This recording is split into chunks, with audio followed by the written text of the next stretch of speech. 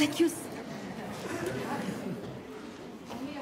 No. Thank you so much. Thank you, Netherlands. Thank you, Amsterdam. Thank you. Oh, I have to, is it early to be with you? So you keep on my scarf. It's a symbol of resistance now. Yes. Man doesn't know that. Sorry. You don't understand. Now you're in trouble.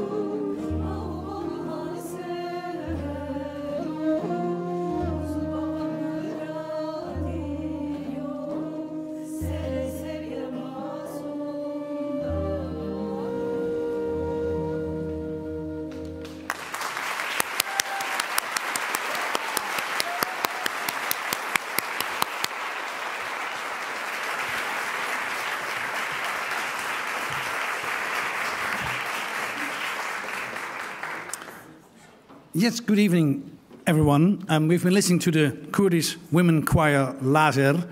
We've been working with them with our production of the Icicles play, The Suppliants, and we love working with them. We're going to listen to them 2 more times tonight. Thank you very, very much. Thank you very much.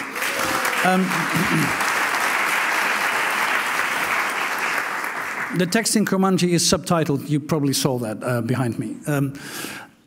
Yes, my name is Yoeri Albrecht. I'm director of the Balie, and I'm tonight incredibly honored to speak with Masih Alinejad, who traveled here even though it's very dangerous for her, and it's been advised by the FBI not to do so. So we're very, very happy and lucky that we see her back here at the Balie. We've spoken with her 1.5 years ago on a special occasion on a Free Thinkers Festival we organized for several years, every year together with the city of Amsterdam and the mayor of Amsterdam.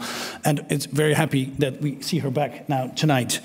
We have a full program, so I will hurry on. We have Beri Shalmashi and Pooyan Tamimi Arab. We'll speak about the present and the future of Iran. At this moment, a live stream of the Balie is being attacked by people from outer space, let's call it like that, people from the internet. So I hope we can keep our viewers. At least we make a tape of it, so it's not. We can air it later. Otherwise, I'm sorry, the viewers at home. But first, I would like to give a warm welcome to the mayor of Amsterdam, Femke Halsema, who will introduce our evening. Femke Halsema.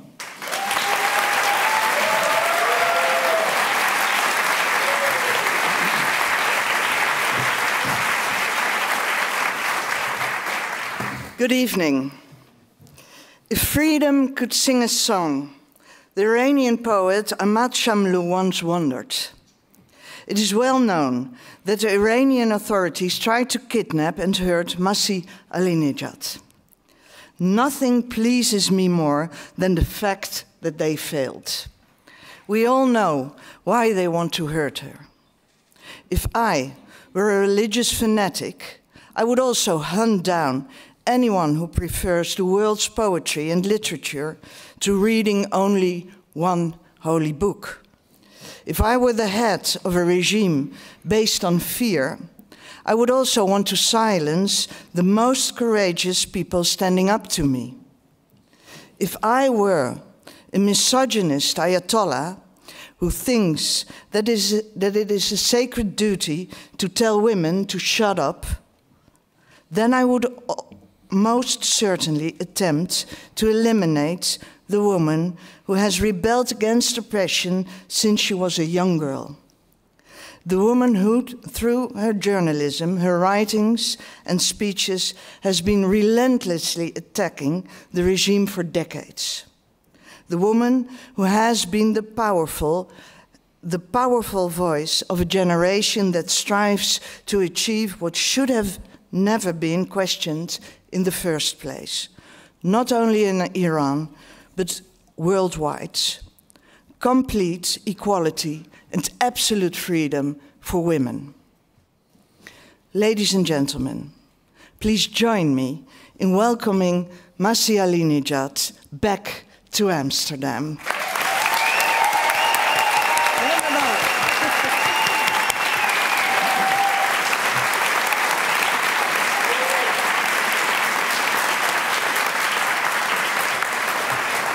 And of course, a special welcome to Masih's husband, Kambis Farouar.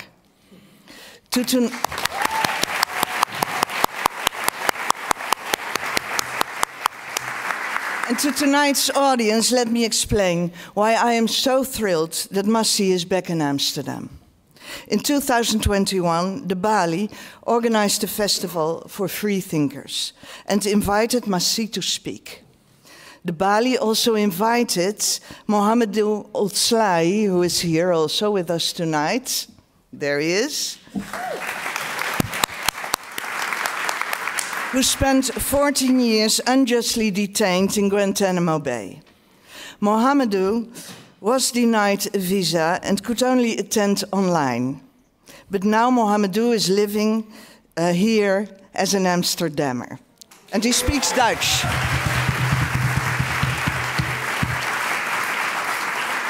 And he is spreading his message of tolerance amongst our city's youth. And now Masih is back, so we can persuade her and her husband to stay here as well.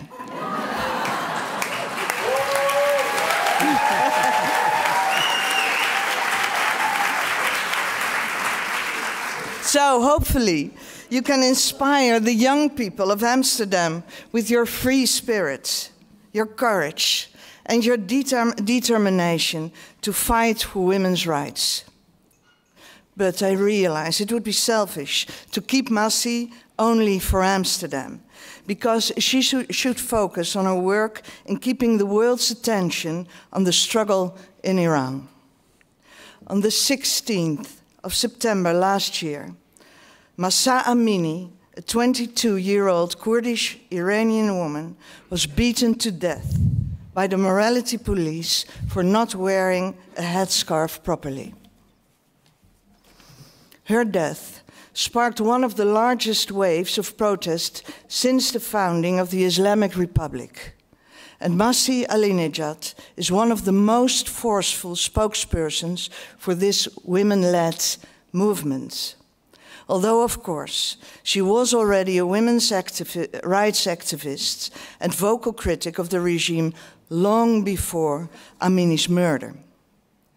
This year, we commemorate with sadness that it has been exactly 40 years since the compulsory hijab was written into the penal code of the Islamic Republic. Masih has resisted this law from a very young age.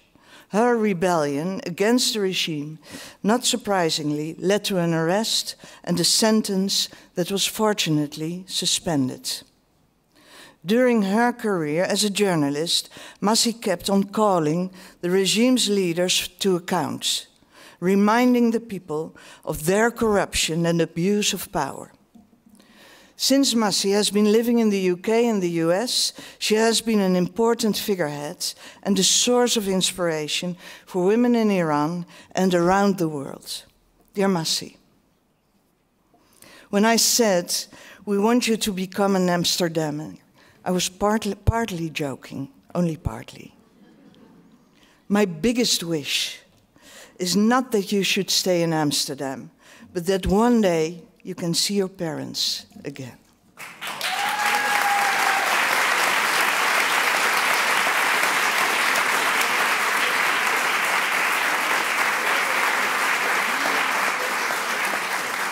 And see them in a free and democratic Iran,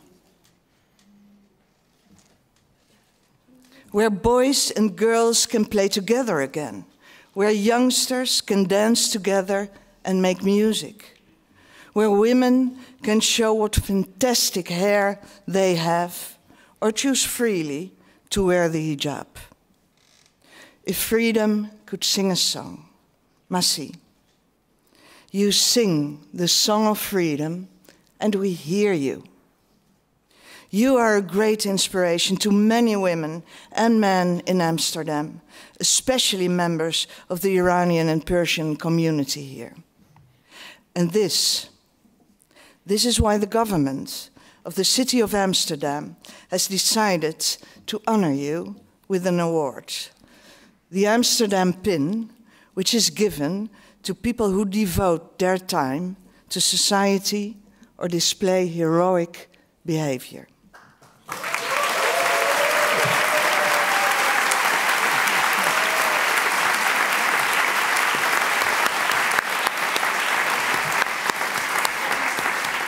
It is not usually awarded to... Used to it. Well, get used to it. And let me just finish. It's not usually awarded to people outside the Netherlands, but for you, we are really honored to make an exemption. So please come.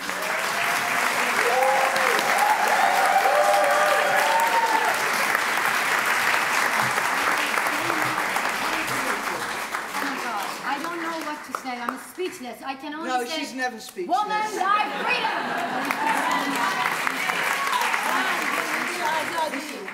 This goes with it, and I can put it on, but I think you have I to do told it you that yourself. I feel home here. I feel like Yes, you're I part of know. my family members. I really appreciate that. And one day I'm going to invite you to my beautiful country, Iran. And I will come.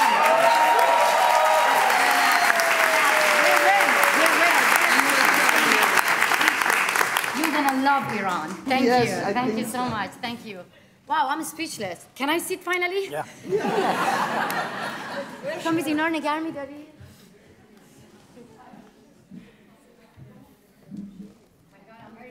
Because I didn't expect that. As I told you, I'm used to get nasty messages, you know, assassin in front of my house, people who want to kidnap me, not a word.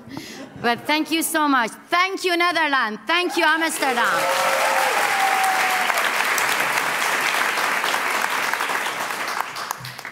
Thank you, Mayor Femke Halsema, for this opening and for explaining who we have here, actually. So I don't need any further introduction, I think, after this splendid introduction.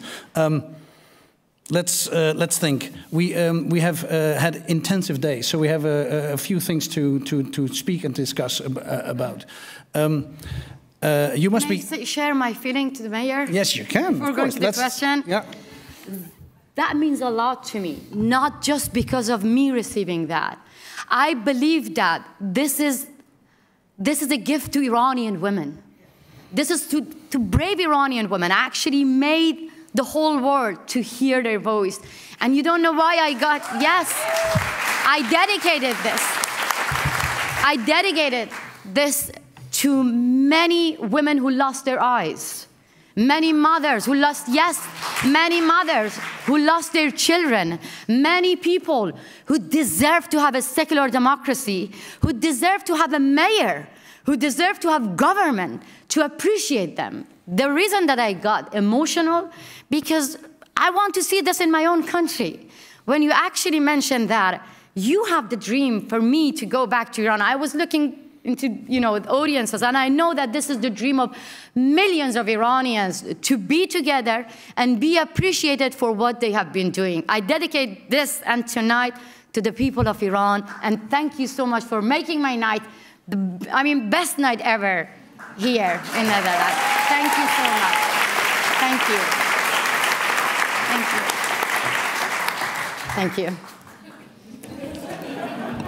Thank you for being here and for doing what you're doing. And 1.5 years ago, we spoke here in the same place, and you said there will be the next big revolution in Iran is coming, and it will be done by women. In September, a woman got killed. There's a huge outcry, a huge revolution. How did you know? I mean, we have no glass. You even cannot foresee the future. So how did you know at that moment? It was 1.5 years ago, yes, you're right, when I said that next revolution will be led by women. But 4 years ago at Stanford University, the headline of my talk was the same. And I'm going to be very honest with you. How many Iranians are here? How many of you knew that before, that there is going to be a revolution led by women, supported by men? So this is it. We know that. And that is why we have been warning. Yoeri, I have to be honest with you. You were brave enough to actually invite me to come here when my campaign and the campaign of Iranian women against compulsory hijab was not that popular. We were the one actually people labeling us, saying that you're causing Islamophobia. We were the one that people telling us that, we go to your country, we wear hijab out of respect to your culture.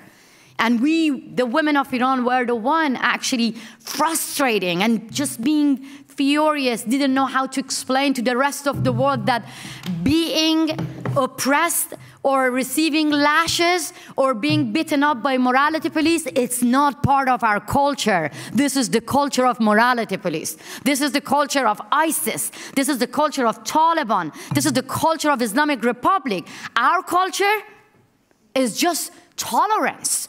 Look back our history. 40 years ago, women had the freedom to choose what they wanted to wear. So that is why I believe that we Iranians knew that. So are you saying also that, and we saw that, a lot of people agree with you, that, you know, not we, you know, you Iranians and you. Are you saying maybe in a way, we didn't know because we didn't know that it was a problem that women were suppressed? Exactly. We looked away? I'm being that honest and straight, yes. Yeah. The Westerners, oh my God, I just received an award from the West. So I shouldn't ruin that. I shouldn't ruin that. Yeah. No, I mean, as I mentioned, both of you and your community, you allowed me to, wait a minute.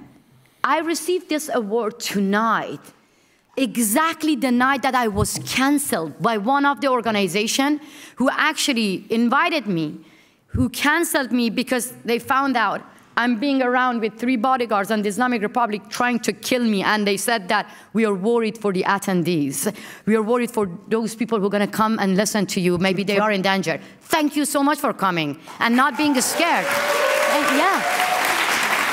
That's the message. I'm going to get back to your question, but I have a lot in my heart. I have to. So the thing is, one of the well-known painters actually came to me and said that I want to paint 4 or 5 people who are my heroes, and then I was one of them got canceled. Why? Because she said that I have two small children, and I found out that... She has 2 small, the painter. The painter said that she has 2 small children, and she found out that I'm the most wanted one by the government. They want to kill me, they want to assassinate me, they want to kidnap me, and she said that, so, I'm worried for my 2 small children. One of the news agencies in America invited me to go there and said, oh, we've just found out on the news that you're being followed by someone who want to kill you. Can you just stay? I have to, And I was like, you have to cancel the terrorists, not me. One of the major news networks in America? AP invited me to do an interview, and then that was the day the news was everywhere, like one of the guy with loaded gun got arrested in front of my house. There's this Azeri criminals in front of your door. He was scary as well, to be honest. Yeah, I saw his picture, really. He didn't even need the gun to kill me. He could have just, But the thing is, my message is here.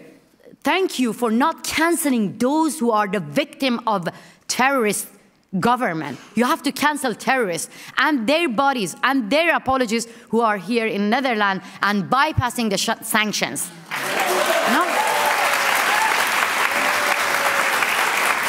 And what was your question? What was your question? This is all because the question. I'm so sorry. And it's answered. The question is how how did you know, and how, and that was, and maybe we didn't know because we looked away. We didn't want to know. Not only that, because some of the Western government, I'm being very honest, I got my award and I have to be honest, because some of the politicians from your country who bowed to the killers, I don't want to name her because I still think that she's a powerful woman and she can be an ally for us. It's not late if you hear me. But when you wear hijab in front of the Islamic Republic, it means you empowering the terrorists to kill Mahsa Amini. So why? Still, I didn't answer your question. I'm going to do it. Why? Because some of the politicians, they choose business over democracy. Yeah, some of the politicians might do, and businessmen for sure do. And there are many Dutch businessmen who are still investing in it, but it's another. But also, politicians say that it's important because we have diplomatic ties to tell the Iranian government how things should be. And if you don't have diplomatic ties, and if you don't go there, nobody will listen to you. I hope you don't believe in that, but thank you for challenging me and giving me the opportunity to actually answer to this argument. You're absolutely right, because I keep hearing that from many politicians. You keep hearing that we should not isolate the Islamic Republic because we have to negotiate with them and solve bigger problems. And look what happened to North Korea. They're isolated and, Iran is going to be North Korea even having the diplomatic relation with the Islamic Republic. Why? I'm going to tell you. 2 decades. the Western government actually spent the resources of the Western people to get a nuclear deal, to negotiate with the Islamic Republic, to keep this diplomatic relation. What have you achieved? What have you achieved? Nothing, because the Islamic Republic is cheating, hiding the nuclear enrichment. Islamic Republic is lying. And Islamic Republic doesn't understand the language of diplomacy. Their language, their diplomacy is hostage-taking. Their diplomacy is actually spreading their ideology here in Netherlands. Believe me, if you want to actually have an Iran, a government without any, no, if you want to have an Iran without nuclear bomb, you have to actually respect Iranians' revolution who wants to have an Iran without the Islamic Republic. With the Islamic Republic, it's not going to happen because right now, Swedish citizen, Netherlands citizen. I mean, you were in the meeting with me with the Prime Minister. I mean, I'm not going to say anything bad because still I have hope that he's going to deliver his promise. He was very honest with me in some part that he couldn't promise me. He said, I cannot do that. But in some parts, especially putting the Revolutionary Guards in the terrorist list, he promised me that he's going to push the EU to do that. Yes. He did. He did. But he was concerned. But he was concerned, sure. Tell me about his concern. And he was concerned, and I believe, I thought that he was very honest with that the Iranian government would kill people who are in prison. Exactly. And so take him hostage in a way, emotionally, because, and he felt for that. That was obvious. It was not, but he was afraid to speak out too loud because of those hostages. That's right. That's what exactly President Macron told me, that Prime Minister Rutte actually said that, my pronunciation is correct? Yes, it's quite accurate. Because I'm used to it. People butcher my name a lot, Mashi.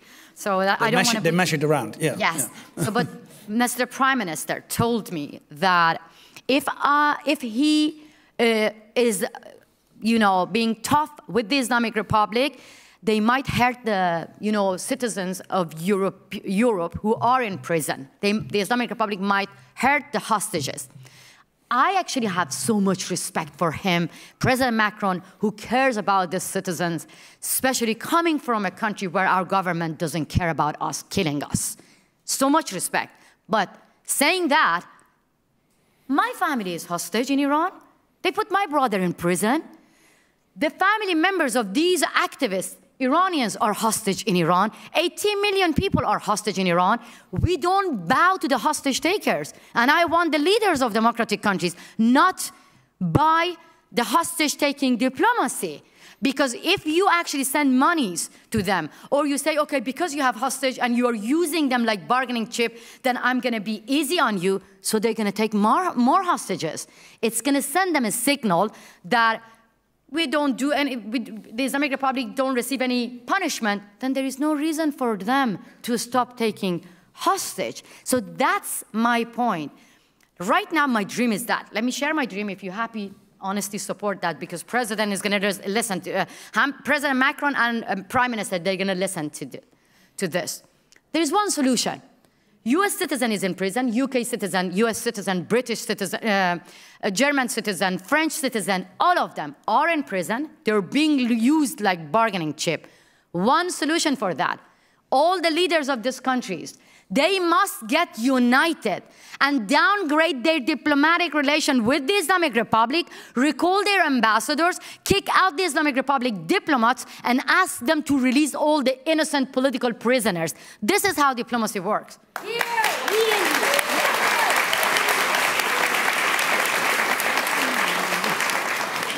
But I hope we're here and listen to this, because it's a dream of us. But I was so impressed by the way you addressed the Prime Minister. I was impressed by the Prime Minister as well, though. But me too. But in the meantime, we have seen an uprising.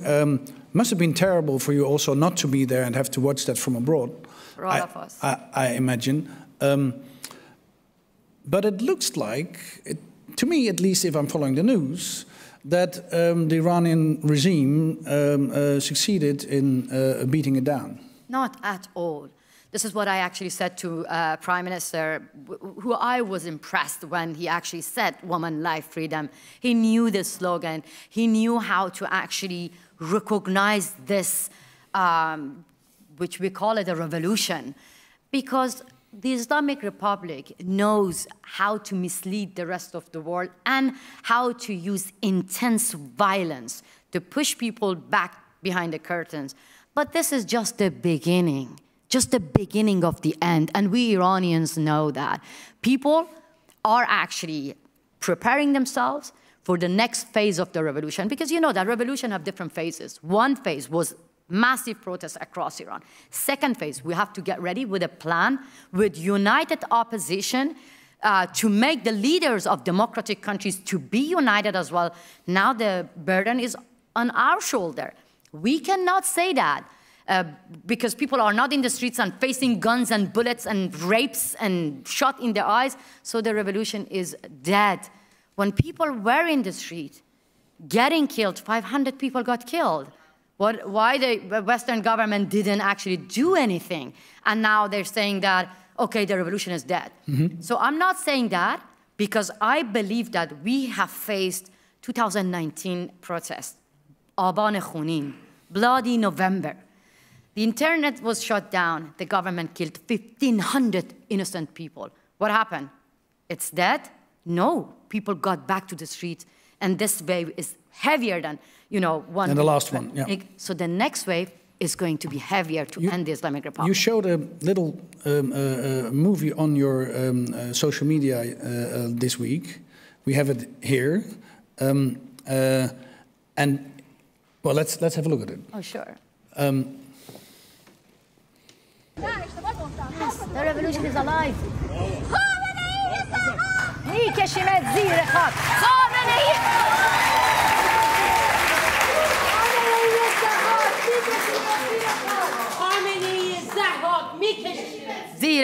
You see, I couldn't even translate this because this is very brave. Khamenei, dafnet mikonim, we bury you. The woman got free out of prison.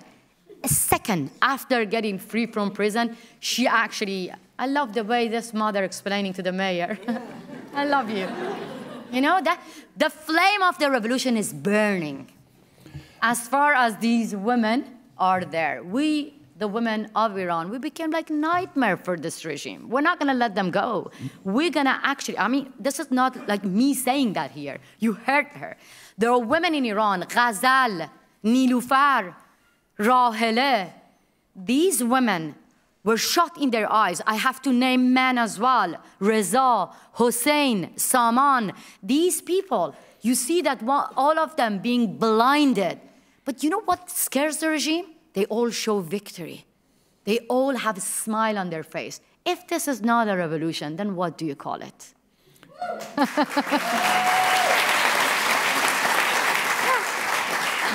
The regime has fallen inside our heart. We just need push from Western government to accept that.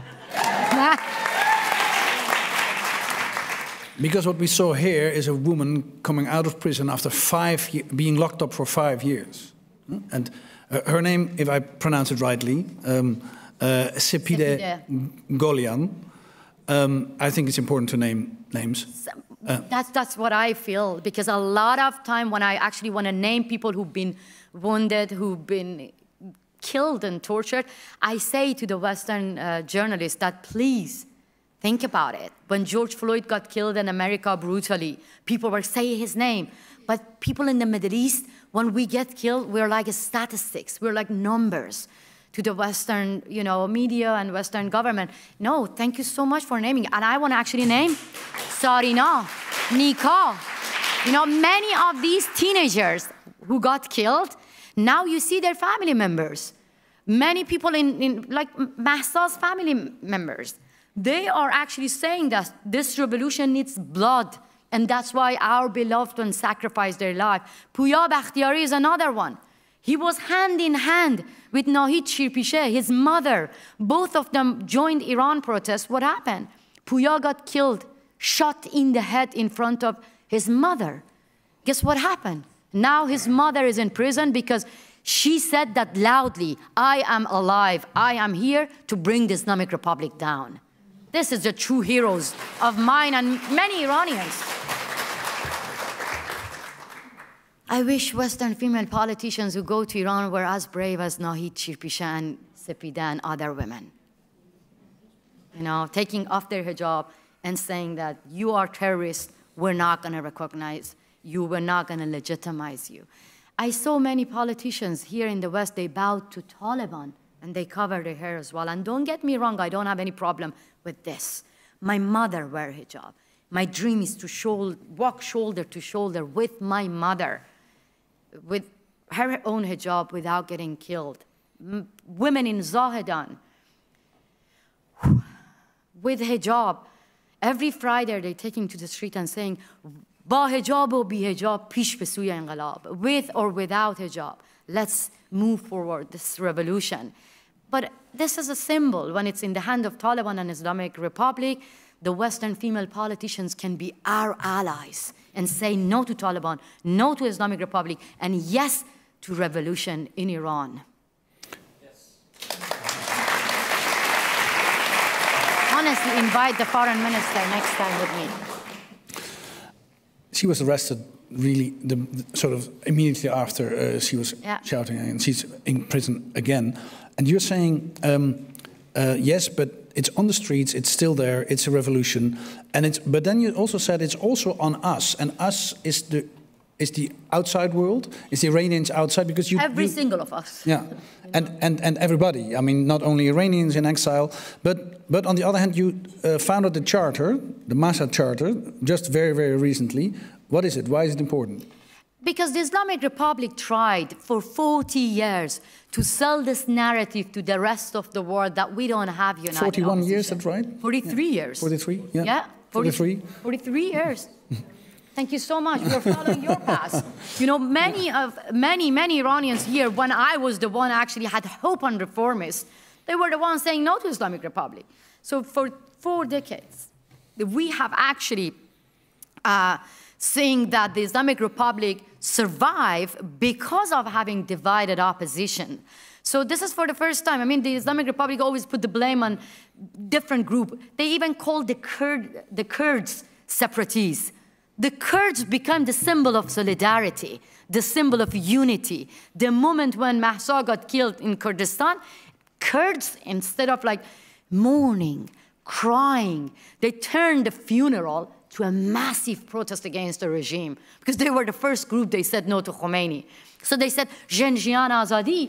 Right after that, across Iran, from Kurdistan to Zahedan, everywhere, people got united. So now this is time for us outside Iran to be united. So that is why recently some different political leaders, from monarchies to those who believe in presidential system, left and right, you know, to Kurds and human rights activists, Nobel Peace Prize winner, the son of the last Shah of Iran.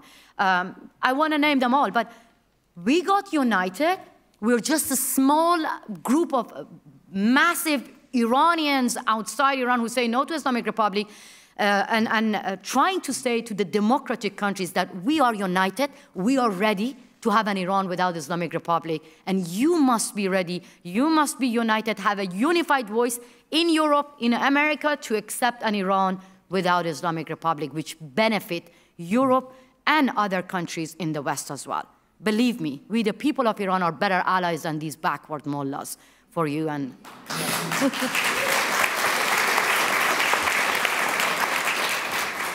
it's probably a very good point. It's not only in the interest of the Iranians, it's in the interest of everybody here. Yeah. This is what I tried actually when the members of parliament, thank to them, bipartisan, they invited me to listen to what's earlier going on today. Yeah, I said the same thing, that I'm not here to ask you to save us. Actually, we want to save the rest of the world from one of the most dangerous viruses called the Islamic Republic, because it's benefit the West. But in the past, one of the problems might have been that the opposition towards the regime of Ayatollah Khomeini and his successors was so divided that there was no opposition.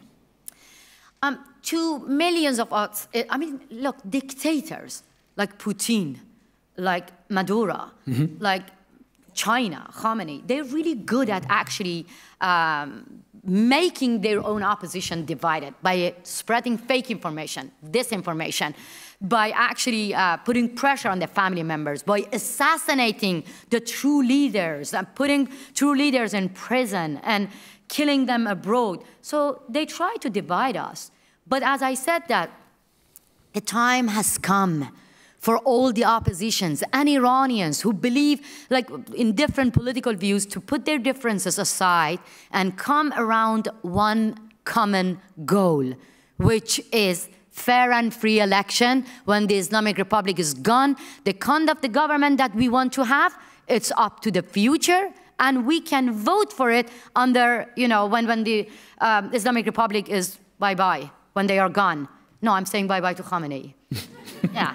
This is the only way. This is a common goal for all Iranians, no? And it should be a common goal for all democratic countries, because Islamic Republic, of course, is an ISIS with oil. And when they are in power, not just me, yes, these are Iranians, not just me saying And there are some parliamentarians down there. Yeah. None of the Europeans, they're going to benefit from the Islamic Republic. When Islamic Republic is gone, you're going to have better economic. You're going to have better security. Because look, this is now Khamenei and Revolutionary Guards sending drones to who? To Putin, to kill innocent Ukrainians. But I don't get it that the democratic countries actually isolating Putin, but when it comes to Khamenei, another warmonger, they say, okay, well, you know, I myself, alongside President Zelensky, I received an award, Courage Award, to say no to Putin and Khamenei. We receive, common award, but not common and same support from Western countries. And that's wrong, because we are fighting all together against same battle. When Putin and Khamenei is united, we must be united as well. I'm not tired. So today we were in the Parliament. You were invited by the Parliament to speak to, indeed, from left to right. You spoke to our Prime Minister yesterday. You spoke to our Minister of Justice today. You've spoken to President Macron last year, at the end of last year. Why is it important to speak to Western politicians? Because human rights is universal. Look, I remember when, because this is very, very, very simple. You are not free. None of you are free in Europe when women of Iran and Afghanistan are not free. Very good. That's it. And why? And why? And why? Well, talking to Western leaders is important, because this is not us need the Western leaders to help us to survive. Believe me, this is the Islamic Republic begging the Western countries to help them to survive. So Khamenei and his gang of killers, با یه دست پس میزنن با یه دست پیش میکشن. این چجوری ترجمه کنم؟ It means that they say death to America, they say that we are anti-West and the ideology of the Western countries. All their children and relatives are here, are in the United States of America, and promoting them and trying to get a nuclear deal from the Western countries. So you see, that is why I believe that the Western leaders, which in my meeting, when I go and meet with the leaders of democratic countries, I clearly say that you have to stop helping the Islamic Republic. I don't want you to help us, I want you to help democracy. Because the Western leaders say that we are all for human rights, for equality, for feminism. No, you cannot just say that and then go and bow to one of the most anti-women government who rape women, who kill women, who torture women, who actually don't even see us as a human being. Not even me. Ibrahim Raisi and Rouhani, actually Khamenei, all the killers, when they meet with the leaders of democratic countries, they actually want to use you for their own benefits. So by legitimizing them, you are ruining the democracy in Europe as well. So for the benefit of democracy if you claim that you are democratic countries, you have to support pro-democracy movement in the Middle East.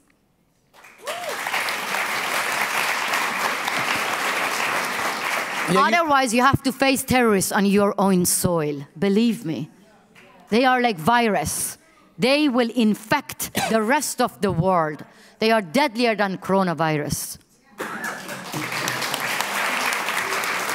I think we are more than 20 minutes. I was very impressed when you said, in a very concise way, I'm not here to ask your help. I'm just here to stop helping the regime. Yeah, because we know how to overthrow the regime. Yeah. I know the democratic countries, they're scared of the word regime change. از کلمه regime change میترسن. There are Persian here, let me speak a little bit Persian. این وظیفه ماست. این وظیفه ماست. ما زخم خورده این حکومتی، ما ملت زخمی هستیم و باید تک تک ما تفاوتامون رو کنار بذاریم. ببینید وقتی کشورهای غربی ما رو میبینن چی میگن؟ میگن شما هنوز خودتون میدونین چی میخواین؟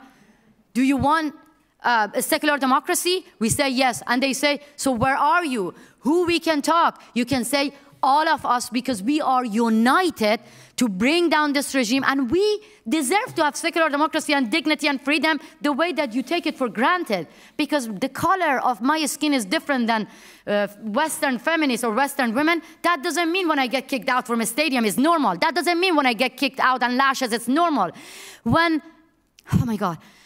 The Handmaid's Tale. No, I have to finish that. I have to finish. There is a series called Handmaid's Tale, Nadime. So, you know why? It hurts. It hurts a lot when I see that in the West people eat their popcorns and watch this as an entertainment, and a white woman get raped, get lashes, get hanged in entertainment movie. Your entertainment is our reality in Iran and Afghanistan. My women are getting killed.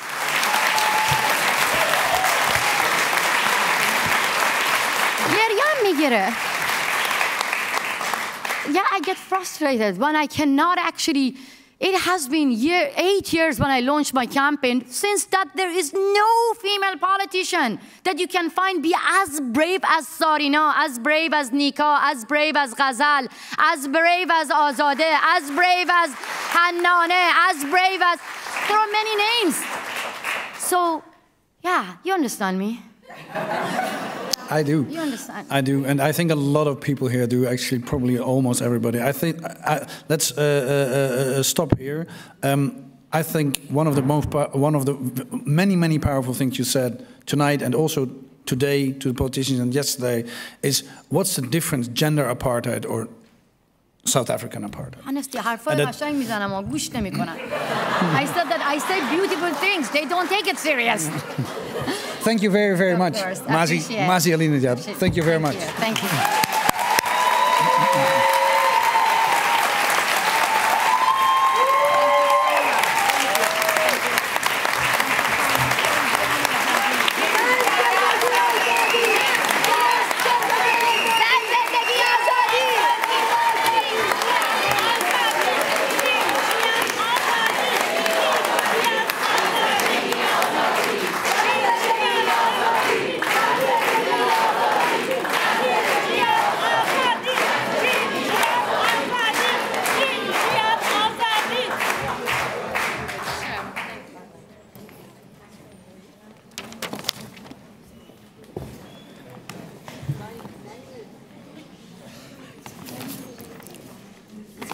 We're going to listen to the choir again.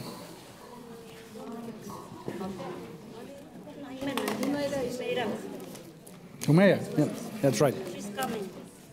Ah.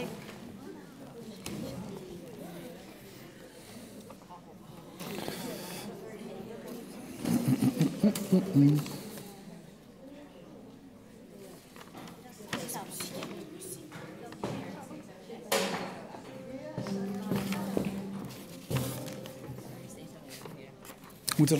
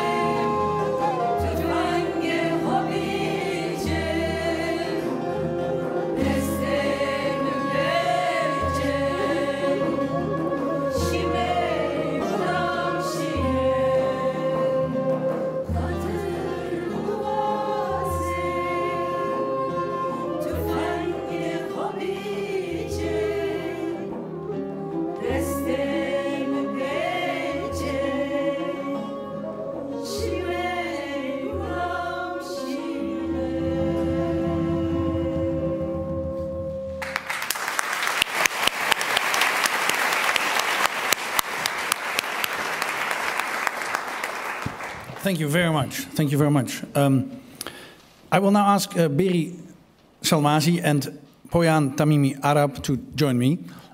Please both come to the table.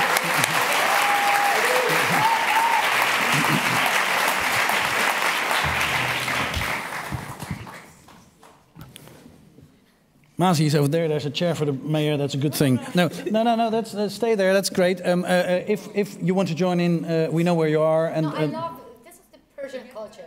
Because I didn't you get it. No, but you're comfortable there, and if we need you, I call you for the conversation. Yeah. Beri Shalmashi is you are a filmmaker and author. Welcome. You're a consultant at the Netherlands Film Fund, but you're a filmmaker in your own right. And really so, you won a zilveren camera. You recently returned from the Iraq-Iranian border because you made a film for Frontlinie. We have a fragment of that, but maybe before that,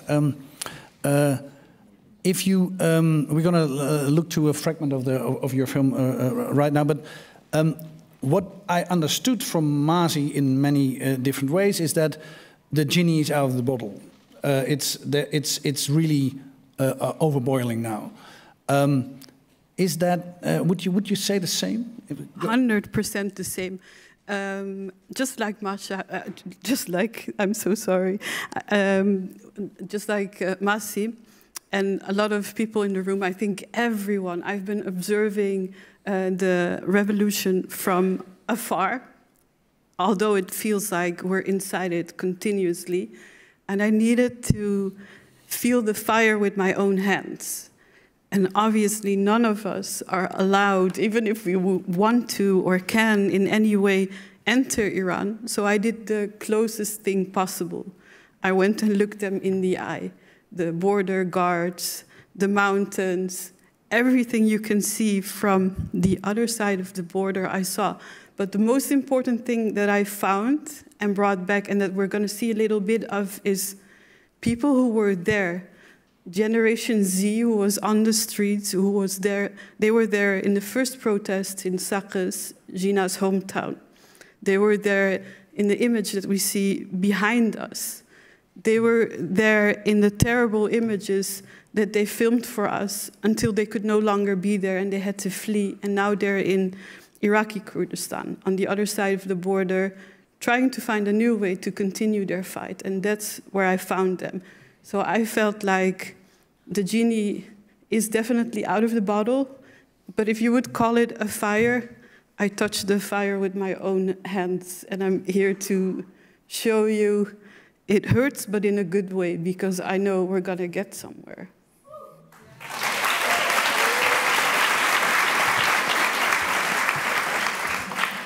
A fire is a very Kurdish thing as well, and it's very positive. It's very Kurdish and it's very Nowruz. All of us celebrate the new year, saying goodbye to the evil, jumping over fire. So it's in our soul, really. Yeah. It hurts, but in a good way. Yeah. Yes. Yeah. Pooyan, assistant professor at the Department of Philosophy and Religious Studies in the University of Utrecht. You combine research, social scientific approaches with philosophy, and your research on secularization with Gamaan, and that's the group for analyzing and measuring attitudes in Iran. And with that, you won in last year, actually, the President's Medal of the Market Research Society in London. Congratulations with that, of course, but it's also important because later on, we're going to listen to some scientific evidence, I would say, on what the mood is in Iran. And it's important to stress that this is not just, this sort of research. It's research which got a presidential medal. So that's why I want to point it out. That, because a lot of people will say, there's fake news, and so it's important. I get back to you a little bit later. We're going to first look at a fragment of your movie, Beri. Yes.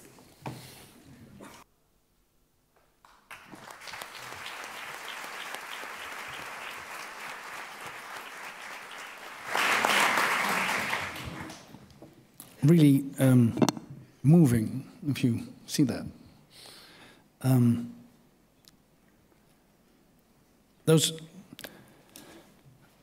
Well, first maybe back to the fragment of the school. That's a fragment you didn't film yourself, isn't it? Exactly, but also, Yoeri, before we continue, I want to say a little thing. Thank you so much and the city of Amsterdam and our mayor for hosting this here, because it's incredible to have these important democratic conversations in our hometown out of everywhere. So thank you for that, really. But also, Masih, can you please come and join us? Because part of the democratic conversation is the enjoyment of being able to talking together. Thank you. This is Persian mom's culture, taking the chair for her daughter. May I make a very small remark? Yes, you can, of course. That's why you're here, and also a longer one. What I understood is that Beri asked the mayor, right after Mahsa was killed, to place her image on the Eye Film Museum. And I actually moved to North, so I used the ferry. And I grew up in Amsterdam. But very often people like us, we feel very lonely still, even though we grew up here. We have friends, we have family there. And what the mayor did by placing the image there on the museum, it just makes people like us feel less lonely.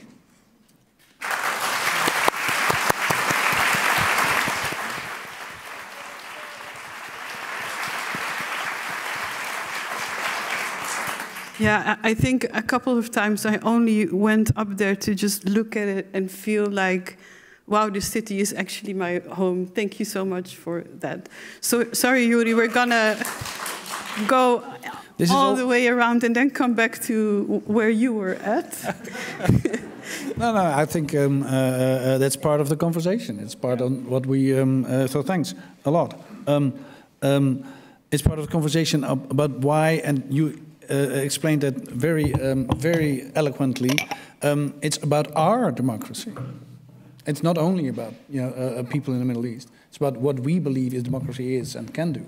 Exactly. And that this conversation is as much about that as it is about a faraway country. So thank you. You were at the school and you asked me, did you film this? And then I took a detour and then Pooyan took another detour. That's where we were. You're right. But you didn't film that. You left Pooyan behind, and Pooyan is my son's name. So I want to keep us all involved. No, we will be listening to him in a moment. But the fragment of the schoolgirls, you found it somewhere? Yes, and to explain, I think a lot of us, let's talk for myself, I think every image that has been out there is in my head like a film. You can ask me, Beri, do you know this girl that was doing this and that? I'll be like, oh, that was end of October in this city, and I'll find it for you. And this image, specifically the one at the end, where they are really booing off an official from their school ground. When I saw that, that's the moment I knew there is no return. Because the group of people, young girls, who is oppressed in so many ways, and they have to look at these guys, their images, every day in their school books, at the walls, everywhere, they lost power. When they put up their middle finger, when they stepped on the books, when they shouted at this man, this is when I knew if our generation can do it, if my generation can do it, they will do it. There's no return. As we say in film, this is the point of no return. So it's found footage, or it's anonymous footage, because all of the images from the revolution, what they film is dangerous, but the people who film it are just as much as dangerous. Like friends of mine who film in Kurdistan send me footage, and you see their phones drop because they are hit by bullets while filming it. So that's the pressure there is on this material. So it's a little bit, maybe, like as a filmmaker, you have your name and credit everywhere, but everything goes uncredited in this revolution. Like this image we see, it's everywhere, but no one knows the name of the person who took it. Yeah, that's and that anonymity stems, of course, from the repression. It stems from the repression, 100%, and also it's the last bit of safety or fake safety that you can keep for yourself. And when we talk about names and stuff like that, I need to say one thing, and everyone can say it the way they want, but if we're going to mention names, especially for me as a Kurdish Iranian woman, I have to say it's Jina Amini. And I know for a lot of people it has grown into mashup because also the hashtag and everything. And I understand people, really I understand, but if we're going to honor names, please try and say Jina Amini. Her name means life, for God's sake. In Kurmanji? In Kurdish, yeah. Yes. Yeah. But I'm a little bit more on your movie and on what you're saying. The astonishing thing is, in the conversation we just had, in the footage we're seeing, you found and you put into your movie, the astonishing thing is sort of the lack of consciousness about the fact that this is done in the first part in a very bad way to women. And that sort of went unnoticed, for a very 43 years. It's puzzling in a way because we are so emancipated. Worse than unnoticed, it went accepted. And that's worse than unnoticed. And that's why, as you were mentioning before, 1.5 years ago, people were like, oh, what is she talking about, right? Kind of. And now it's like, oh, if the people of Iran risk their lives to tell us this, then, oh, all of a sudden we see it. Because it didn't go unnoticed. We all know. And that's also what the regime feared, of course. There's a reason they tried to, and you'll see that in the movie if you watch it, they tried to confuse people where Jina's body was going to be taken, for example, because they know if it's hard to protest, at least it's a little bit easier to show up at the funeral. But people found out through social media, and because everything is so well documented in social media, and they showed up. And as Masih mentioned before, that turned into the first protest. So let's remember, because I'm sure we're unaware of different situations elsewhere in the world, it's not that we didn't know, it's we didn't show up for these people. Well, not we like, especially our community tried, but we were unheard. And now we know. Now you all know, so you need to stick around and stay with us, please. And then there's these young women with in arms on just the other side of the border. And is there going to be?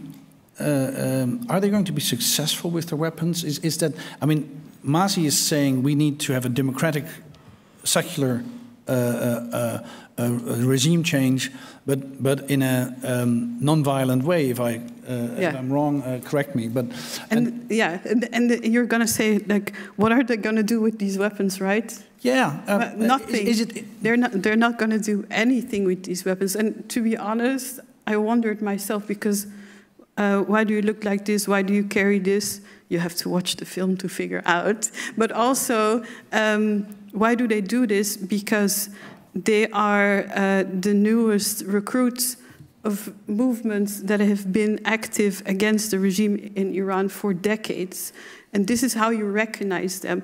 I asked them, what are you going to do with the weapons? And they said, we're not going to do anything because it's not our place to show up there. It's the people inside Iran, where they were, and they were those people themselves. They have to do this, and no one is going to interfere, no weapons whatsoever. It's more a symbol, so the regime remembers, hey, this is the people we are trying to make disappear. We kill their leaders in Europe, we kill them in Iraq, but you can't kill hope, and this is why they still carry this. So the enemy, the opponent, the dictatorship is reminded that this struggle has been going on for decades and will go on as long as needed. So it's a symbolic thing. The Revolutionary Guards has the weapon, the real weapon, and it's not symbolic at all. Let's stick to the main. And people are unarmed in Iran. Their weapon is like their camera, their mobile phone, and that's what their social media. And that is why they're really scared of the power of social media. Khamenei actually banned 80 million Iranians from using Instagram, Twitter. Can you believe that? Like, it's just, you know, using Facebook is a crime.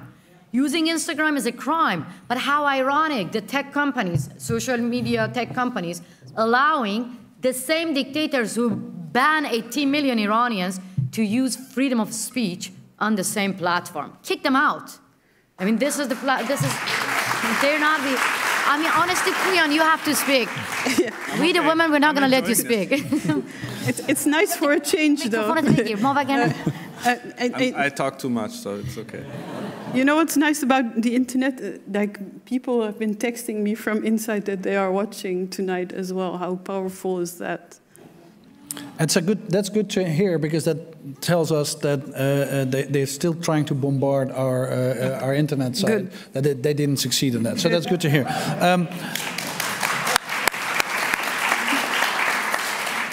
Pooyan Tamimi Arab, we asked you to put together a sort of a presentation on the mood in Iran. And I think that's very important in this conversation. So we asked you to get some statistics out. Yes. So please. Thank you. Oh, that's why. Yeah. That was a plan. Sorry about that. I felt guilty for you. Okay, sorry about that. I always want to be fair to men, especially. We need them.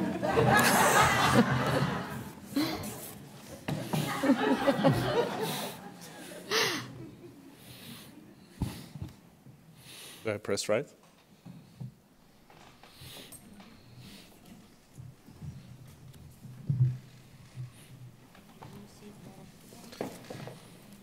For years, statistics, Masih says, we're not numbers. But statistics, surveys, have legitimized the Iranian regime. For instance, a 2013 Pew Research Center survey claimed that 83% of Iranians supported Sharia law in the constitution. A Gallup survey conducted after the sham elections of Ebrahim Raisi in 2021 claimed he's astronomically popular. Now, we at Gaman knew that conventional survey modes, like on-site interviews and telephone interviews, don't work in Iran. Many people are just too frightened to give their true opinions about such politically sensitive topics. That's why we conduct online surveys. The rationale being that non-representative data can still be attempted to be made representative through weighting, whereas if people don't answer truthfully, nothing the researcher does can make the results valid. Now, a survey we conducted before the protests in February 2022 showed that Iranians don't agree with a theocratic system. Our survey sample sizes run in the 10,000s, and for this particular survey, we made use of Siphon VPN next to distributing the link on various social media pages and channels. Siphon is a free app that allows people to connect to the unfiltered internet. Millions of people use it. And we found that collaborating with Siphon helps us in getting samples from harder to reach groups, such as women, people in rural areas, and also regime proponents. At the time, Siphon sent the link to 620,000 unique desktop and mobile devices inside Iran. After the weighting, using demographic variables such as age, sex, and the province people live in, we found that around 70% explicitly disagreed with having a political system governed by religious law. Young and old, men and women, people in rural and urban areas, and those with and without a university education. It's not going. Oh. I need to press. not press so. Die kant? Yeah. Okay. Yeah. So we also found, this is before the protests, that 65% support nationwide strikes, and that around half the population at the time thought civil disobedience and street protests are a good way to bring about political change. So given the protests in 2017, and then again in 2019, and given such numbers, the outburst of revolutionary sentiments following Jina Amini's death should have surprised precisely nobody. And still, some journalists cast doubt on the nationwide character of the protests. Despite unpredictable internet limitations, we were able, fortunately, to conduct a survey on the protests in the last days of December. The survey link was spread to a variety of apps such as WhatsApp and Instagram. Siphon sent the link to a near 400,000 unique mobile and desktop devices spread across Iran. And this time, the satellite television channels Iran International and Voice of America Persian also broadcasted an ad that's showing now on the screen to participate in the survey. Over 157,000 people inside Iran filled out the survey. But I know what you're thinking, right? Yeah, but is it representative? So let's look at 3 tests to confirm whether it's representative. And yeah. This table, which is based on official data coming from Iran itself, shows household income levels divided into so-called deciles, dividing the income levels into 10 parts of 10%. In the middle, you can see our representative sample. That's the one that says sample after matching and raking. Now, how do you know it's representative? It has to be 10% for each decile. So you see we have 12, then 8, then 8.8, 7. It's all nearly 10. And the last 4 are added together at the bottom. That's 40, right? This means 2 things. It means the data from Iran is actually true. And it means that our survey is capturing people of all socioeconomic layers in that society. We compared our results also with those of Ethnologue. That's an institute based in the United States that has researched which languages people speak in Iran. And you can see that our results closely resemble those of Ethnologue, showing that people of different ethnicities are participating. So, you know, we had 68% for Farsi, for example. It should be 63. Kurdish, we had 6.5, but should be 5.8, and so on and so forth. And there are even some regime-backed polls that we can use. For example, when they're not asking politically sensitive questions. We compared our results on people's health insurance with those of ISPA, which is a regime-backed polling agency in Tehran, and the results are close to those of ISPA. Even, you can see, for example, the armed forces insurance. The regime pollster said it's 3.4, we had 2.9. So even for a very small group that has armed forces insurance, it's there, right? So, I mean, this is amazing, just to be clear. In survey land world, this is crazy. So the survey results are, in other words, highly reliable. Because people answered questions anonymously, we can be more sure that they gave their true opinions. Yeah? So what are those opinions? We found that in December 2022, 80% explicitly said they do not want an Islamic Republic. If they could vote in a free referendum on the current political system, they would vote no. Comparing 3 survey results, we found a huge increase, that's the red line you see going up, in the people who completely gave up on the idea that this regime can be reformed, with 60% explicitly agreeing with the idea of regime change, and another 16% agreeing with a transition away from the Islamic Republic. We also found that people are infuriated by the regime's brutal violence. the percentage of those who say they would support revolutionary executions of regime officials doubled to 16% compared to a survey we conducted in 2020. And this anger was the highest amongst people under 30 years old and, unsurprisingly, women. Now, some academics cite a cooling down of protest activity or insufficiently impactful strikes to claim that Iranians don't believe, so to claim something about what they believe, right? To claim that they don't believe a revolution can succeed. In contrast, in survey research conducted after the protests in December 2022, we found that revolutionary anger was mixed with hope, with 2 out of 3 expressing the belief that the protests can succeed. No doubt, the romanticism of revolutionary sentiments can cloud judgment, but the majority of Iranians inside and outside the country do support reasonable steps to cooperate across political divides. Chants such as Woman, Life, Liberty, originating in the Kurdish population, and from Zahedan to Tehran, I sacrifice my life for Iran, heard in the downtrodden province of Sistan and Baluchistan, capture a desire to achieve a democratic Iran that is inclusive.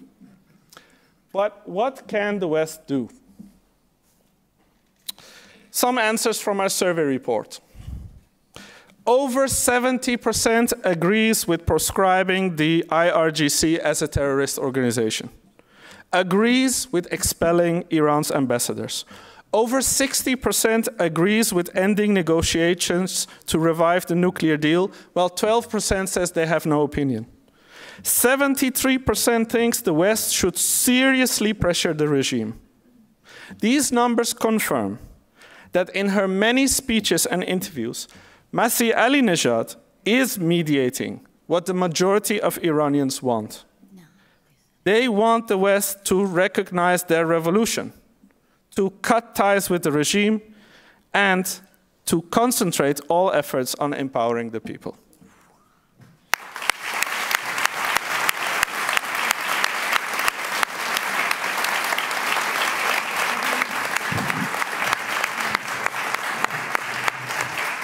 Without even knowing your speech, I supported you. Thank you. It was phenomenal. Thank you.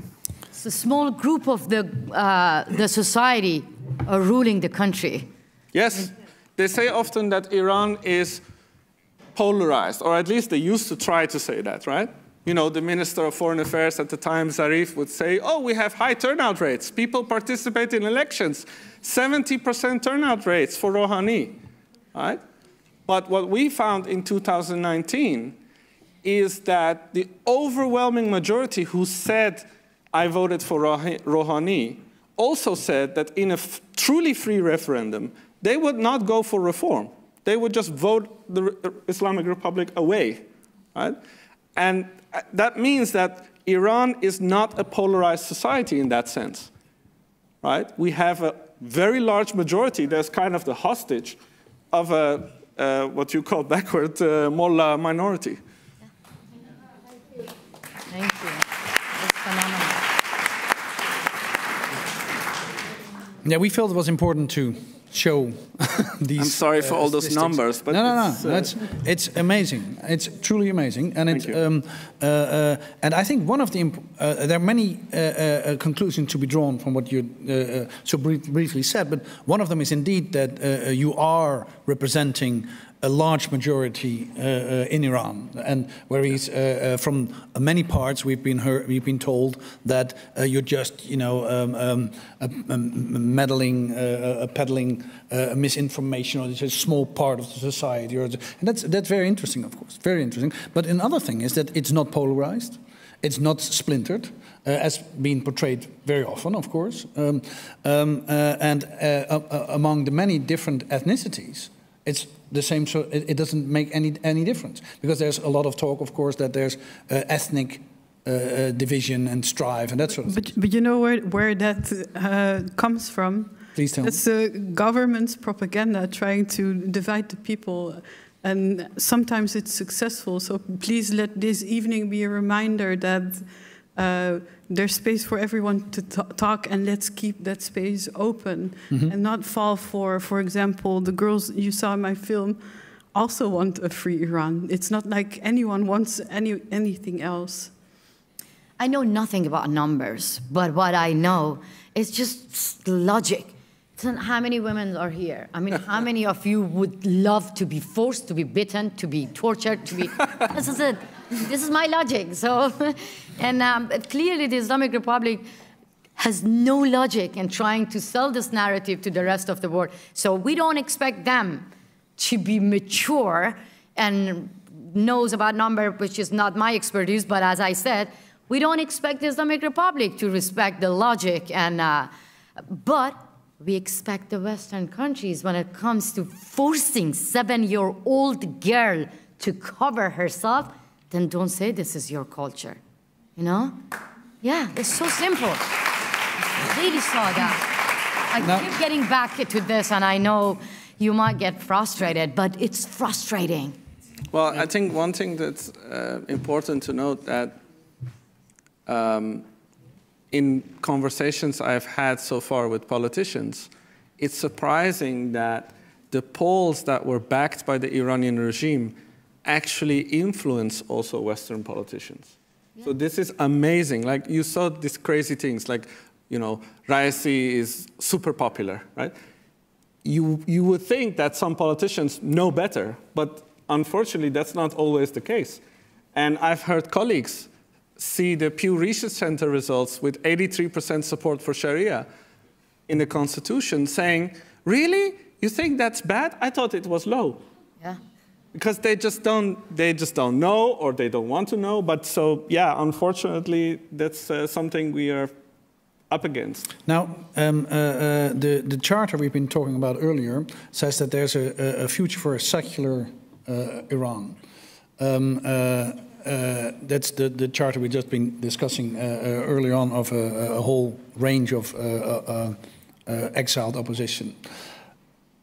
Looking at these numbers, what would you say about that? Is that totally unreasonable, or is that? No, I think political secularism, as in the separation of organized religion from the state, is something that the majority demands. It shows from the numbers, and then, of course, in secularism studies, we have many debates about the exact form of secularism. Which kind of secularism? French, American, Indian, they're not the same. But I think most people have a basic understanding that organized religion should not be established in the state, right? And you hear also that Iranians use the word secular, the English word secular, or they use the French word laïcité. Laïcité, yeah. Laïque, right? They use these words. So does everybody have a perfect understanding of what secularism means? Of course not. But I do think that using the word secular, like you said, secular democracy, is very important, because we know that, yes, not all secular regimes are democratic. We also had the Soviet Union, was also secular, but not democratic. So we know that secularism is not enough. But in the context of Iran, using that word is, I think, very important, because it's a sort of stance towards religious domination, right? When you use the word secular and tie it to democracy, what you mean is that we oppose religious domination. And then I think the charter shows that there is also a liberal element. It's not just secular, it's not just democratic in the sense of majority rule, but the charter also has elements that support minority rights.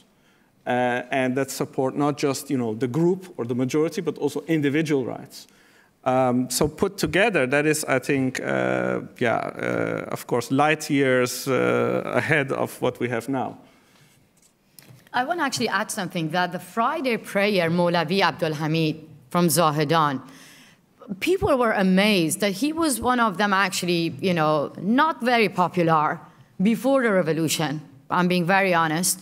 But now, even he himself who has huge supporters every Friday, they actually keep the flame of the revolution alive, came out recently and said that, used the word secular democracy. And he said that, you know, we want to have a separation from religion and states. And this is now when you go actually ask to religious people, they want to do it because they know that even an Iran without religious dictatorship will benefit those who believe in religion and they want to practice their own religion. So what we want is clear, but this time we see a lot of religious people joining this and calling for a secular democracy. Can I add an image to that as a filmmaker here?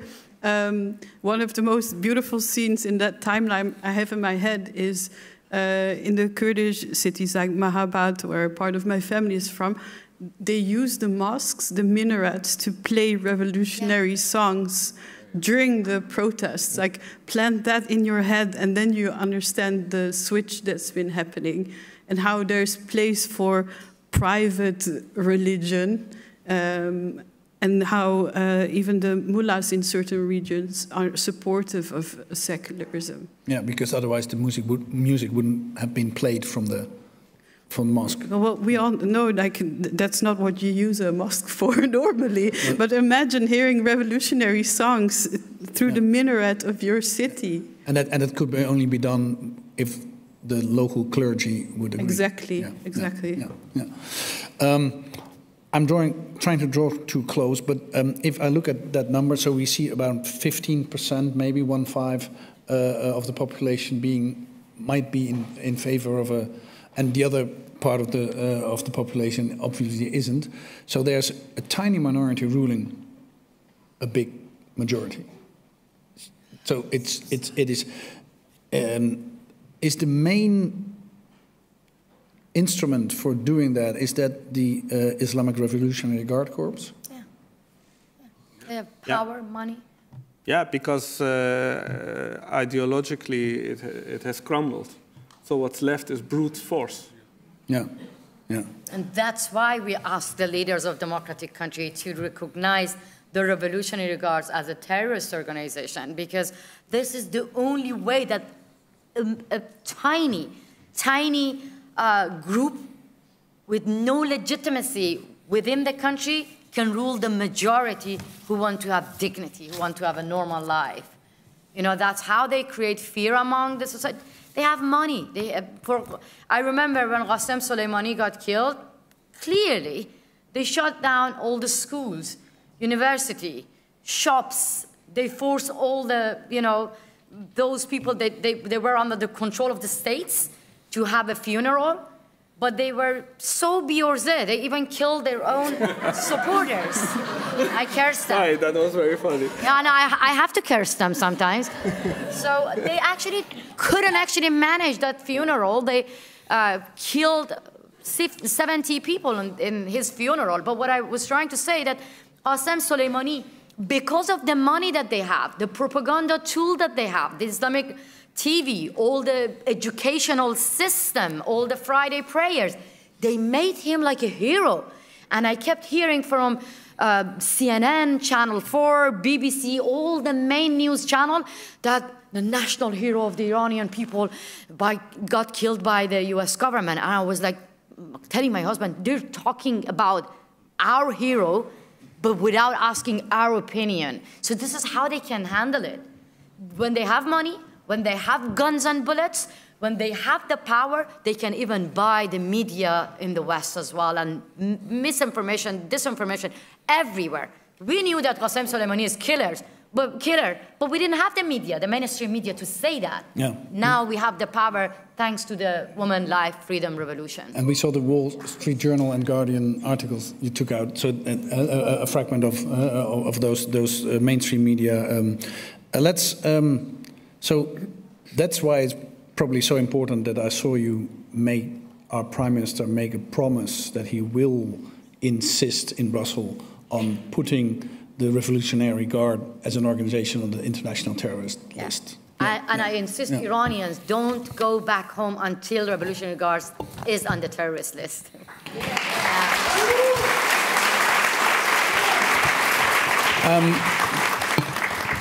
As is always the case, I'm looking into the audience if there's anybody who has a question. Questions are sentences which go slightly up at the end and have a question mark. You can comment. And if there aren't, but there might be, don't be afraid. It's, you know, there's a woman over there raising her hand. Hi, so I have a question actually from Mayor of Amsterdam. I just want to know, yes, of course, now media are talking about us and they're like saying woman life, freedom and everything. And of course, we have this big, beautiful picture on the museum. But what else you can do also to empower us and to give the platform to us? Because what we heard right now is just like lobbies from Islamic Republic or media that they are like supporting Islamic Republic, or even they are unaware of situation in Iran. They are just giving voice, like giving platform, and they are talking all around like false information in the media, but not the people who actually are, let's say, they need to have the platform. They cannot speak. So maybe it's good for the whole Amsterdam, the whole Netherlands, to have this more platform to talk a little bit more, because like most of us living here, and then what we heard from our friends that they are not Iranian, they are like, yeah, but I think the situation is bad, but it's going to be like this. We are not hopeful. Yeah, but personally, I'm... So the question is... Yeah, the question is what you can actually do for, rising this flame. Thank you. Thank you very much. Yeah. I'm not too sure whether we will have, I can answer that, because if there is of course the mayor can answer. It's her city, but that's up.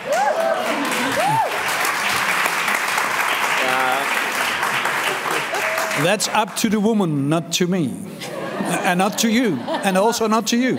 Well, I'm not often silenced, so. But thank you for the question, and it's also a painful question because we're a local government, and it means that our actions are mostly symbolic, because we do not have relationships with Iran. There is no way for us to oppose directly the Iranian government, but we can talk to the national government. And I will remind the Prime Minister of the talk he had with Masih. But it's indirect. It's just reminding the people of Amsterdam and the people of the Netherlands that there is a revolution going on and that there are women fighting for their life, but it's only asking attention.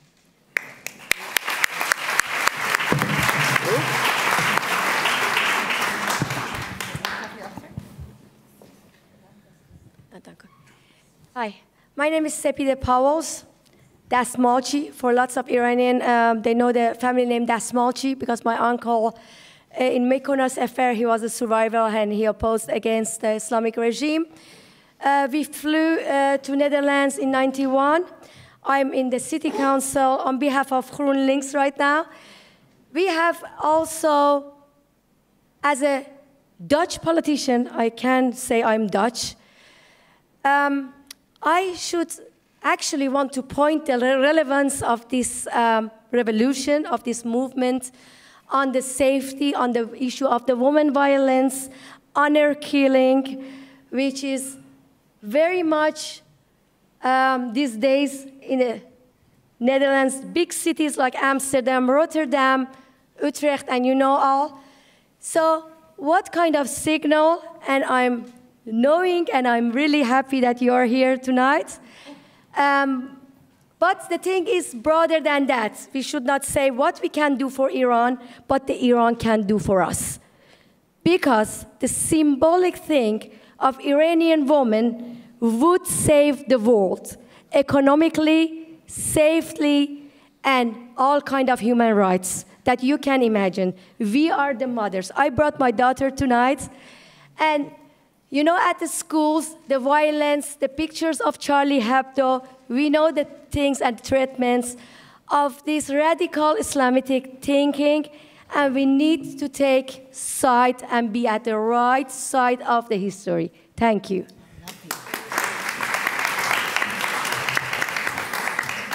Do you agree? That was my question. The mayor does agree. Yeah, there's a few questions left. I think there's somebody over there, and there's a lady over here. Yeah, there's a lady over here. By purpose, you're ignoring men. Hi, my name is Sarah Shirzad. I'm from Afghanistan. I wanted to personally also thank you for naming Afghan women and the Taliban.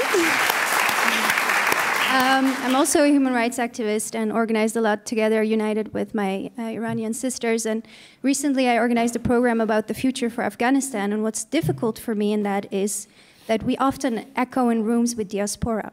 So what is our mandate here? And I heard Pooyan say recently something about having political capital as activists outside. But what comes after the revolution? I want to learn from that, because we actually are celebrating the women of Iran, and we should, but what comes after? Yeah. You asking me? Oh, fantastic. I want to actually. Because, you know, I feel guilty when I go somewhere, talk about Iranian women and not mentioning about the bravery of women of Afghanistan within the country, challenging Taliban. Yes. And I always say that the women of Afghanistan must be an example, like a true feminist and hero for the global feminist movement. And I believe in that, because they are there facing Taliban, but they are not. They are wounded, but unbowed, unbreakable. And this should be recognized by Western feminist global movement. Look, this revolution is a revolution which actually giving hope to women of Afghanistan as well if we win this. And that is why I believe that we, the women of Iran and Afghanistan, we have to be loud to promote our campaign, to call the leaders of democratic countries, first, to expand the definition of apartheid to gender in all international laws. Why I'm saying that? Because that actually gives you a path to the parliamentarians, to the leaders of democratic countries, to take a strong action the way that they did to the racial apartheid. For example, many leaders, when it comes to racial apartheid, they take action. But when it comes to gender apartheid, they don't, because there is no definition about gender apartheid on international laws, and they put it in this way, which I always make it clear that they put it in this way. This is the culture of women of Afghanistan. No, kicking out women of Afghanistan from schools is not cultural matter. It is called gender apartheid. Yeah. So we have to be united. We have to be united and push them to put this gender apartheid in all international laws and ask them to stop legitimizing Islamic Republic and Taliban. We have to always say that they are together and there is no difference between them. We have seen this movie before. The Islamic Republic, many years, they brainwashed us and they were saying that they're gonna reform. So Taliban and Islamic Republic cannot be reformed. Together, we have to actually bring them down. So this revolution is our revolution. It's about our dignity. We can win this battle together.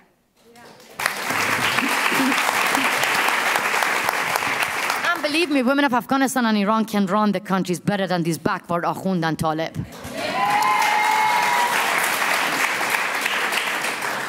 It's 10 o'clock. There are many more questions. I'm aware of that. I hope we can have a drink together. Before that, as a last thing, our good friend and artist in residence, Mohamedou Ould-Slahi, who talked over the internet to you 1.5 years ago, is here now tonight and has brought a little present, which I would like you to give to... Man. Yeah.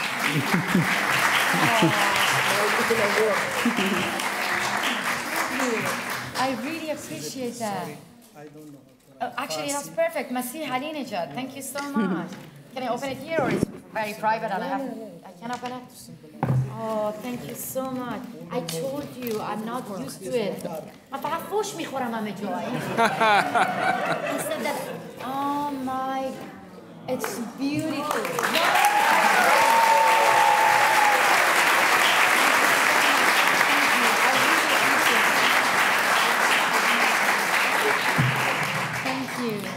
I hope I can invite you all in free Iran very soon, and these Iranians going to give you a gift.